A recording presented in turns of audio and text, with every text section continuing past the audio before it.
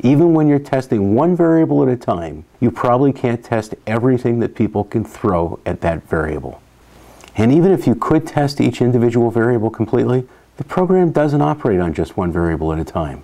It works with a bunch. Here's an example that took me by surprise. My staff and I tested a program extensively for printer compatibility. We also tested for compatibility with different video cards. We also tested print preview quite often. What we failed to test was a combination: high-resolution printing with high-resolution video with print preview. But our customers ran that, and what happened was, when they did that, the system crashed. Combination testing is about testing variables together. Let's imagine testing 3 variables. We'll call them V1, V2, and V3. Let's suppose that V1 has N1 possible values, V2 has N2, and V3 has N3 possible values. The total number of combination tests of V1, V2, and V3 is N1 times N2 times N3.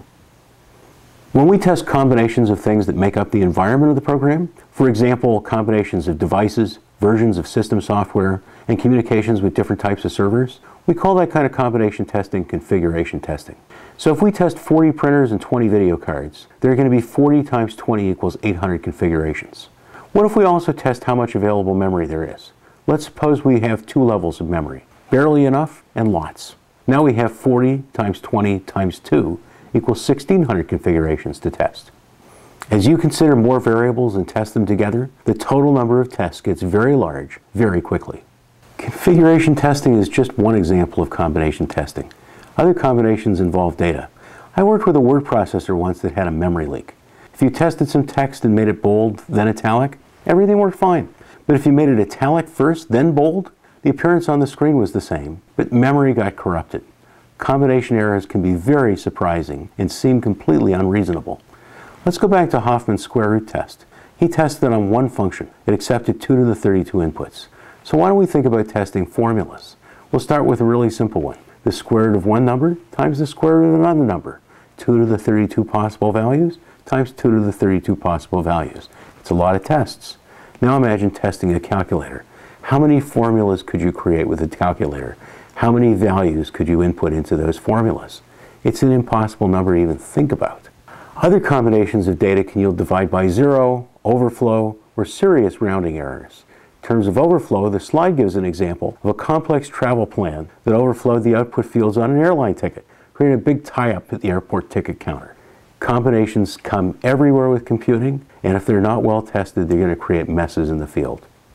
There are combination testing techniques that optimize sampling so that you can run a small set of tests and have a good chance of finding most or all of the combination-related errors. With the 1600 tests of printers, with video cards, with memory configurations, a common sampling heuristic called all pairs would have yielded 80 tests.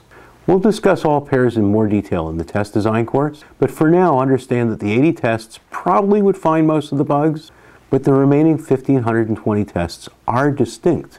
The sampling could easily miss a failure that occurs only on a low memory system with this particular printer and that particular video card. Our next challenge involves errors that occur in time, when the program does this after that. Let me introduce some vocabulary. When I speak of a path, I mean a sequence of steps in a program that run from the program's start to the program's end. I say subpath to refer to shorter sequences. Many other people would use the word path more generally, to mean either a full path or a subpath. I'm going to draw paths using flowcharts. Flowcharts are out of fashion at the moment, but I know many testers who find them easier to read, so I use them here. In a flowchart, we show a branch with a diamond shape. Here, we branch from A to B or from A to C. Flow graphs are more fashionable today. To turn our diagrams into flow graphs, just replace all the diamonds and boxes with circles. So here's a nice little program. What would it take to test it? We can test all the statements and all the branches with 2 tests. One takes us from A to B to C to D to F to G. The other takes us from A to B to D to E to G. So this is complete branch coverage. Is it enough? Simple path models like branch coverage ignore the program's data. If a data value doesn't cause a branch, to these models, it's irrelevant. But programs use data. They do things with data. So the value of the data is not irrelevant. It's important. People who think data is important often work with data flow diagrams. These show when the program assigns a value to a variable and when the value of that variable is used. I can't draw traditional data flow diagrams in this course. We don't have enough time. But the chart on this slide shows data flows. Look at step A. The program sets x to 5. Then the program uses x at step G. I'm going to suppose we print the value of x at G. That way we can ask, what value does it print? When we set a value at A and use it at G, A and G form a set use pair. Similarly, when we set x to 7 at C and use it at G, CG is a set use pair. And finally, our third set use pair on this diagram is EG. In the test that we show on this diagram, the set use pair that's active is CG. We set x to 5 at A, but we reset it to 7 at C. When we print x at G, we print a 7. In the second test, EG is a set use pair. Between these two tests, we get complete branch coverage. But we don't have a test for the AG set use pair. For that third set use pair, we need a third test. In the example so far, G has done something very simple with x. What if G did something more complicated, like dividing some other number by x? In that case, the specific value of x would be very important. Whenever you test a variable, it's important to ask how the program will use the value of that variable. We want to test the variable with different values to best test the different uses.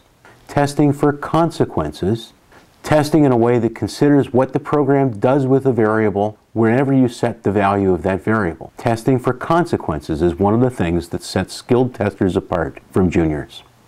Now let's look at our next example for testing sequences. This is a famous example from Glenn Meyer's book. We start the program at A, and all the branches lead to X. At X, we either loop back to A or we exit. If we reach X for the 20th time, we always exit. Let's take a look at the paths through this program. One of them goes from A to B to X. Another path goes from A to C to D to F to X.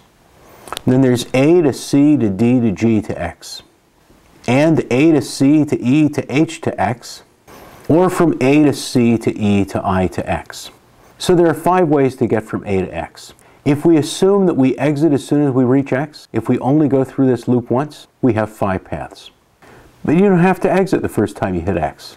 You can go back to A and then come back to X up to 20 times. Here we see a path that goes from A to C to E to H to X, and then back to A, and then to B to X and to the exit. This is one of 25 paths in which we exit the second time we hit X. We can count up the possible paths using the combination rule that we studied a few slides ago. Imagine a variable v1 which holds the path from A to X. v1 has 5 possible values. Now imagine v2. It holds the path from A to X the second time through the loop. That has 5 values too. We have 20 v's because we can go through the loop up to 20 times. The n for each v is 5. v1 has n1 equals 5 paths. v2 has n2 equals 5 paths, and so on. If we go through the loop just once, we have 5 paths. If we go through the loop twice, we have n1 times n2. 5 times 5 equals 25 paths. If we go through 3 times, there are n1 times n2 times n3 paths. That's about 100 trillion paths. And this is a trivially simple program with 1 entry, 1 exit, and only 1 loop. Imagine the number of paths through a word processor or a telephone system. Obviously, you can't test all these paths. Some people would test only 6 paths. Try each of the 5 ways to get from A to X, then add a case that gets to X 20 times and exit automatically. That covers every line, every branch, and every simple subpath through the program. But is it enough testing? Imagine what would happen if we had a memory leak at F. If we go through F 10 times, the program crashes out of memory. Unless we're testing with a memory meter, we're not going to notice that bug unless we pass through F 10 times. Any path that doesn't go through F 10 times is going to miss the bug. If you didn't suspect a memory leak, how many tests do you think you'd have to run before you stumbled across one that passed through F 10 times and crashed your system? Now let's make the test more extreme. I'm going to put a garbage collector in B. If you ever pass through B, the garbage collector checks for unused memory and gives it back to the operating system. This clears up any memory hogged by F. So now the program will crash out of memory only if we pass through F 10 times after the last time we passed through B. Only a very small percentage of the 100 trillion tests that we could run are going to expose this bug. Now let's go a step further. Suppose B is the most common choice from A, and suppose F doesn't happen very often in normal use. 10 Fs in a row is going to be rare. 10 Fs in a row after B, even rarer. Do you think you would ever create a test that repeated F 10 times without passing B?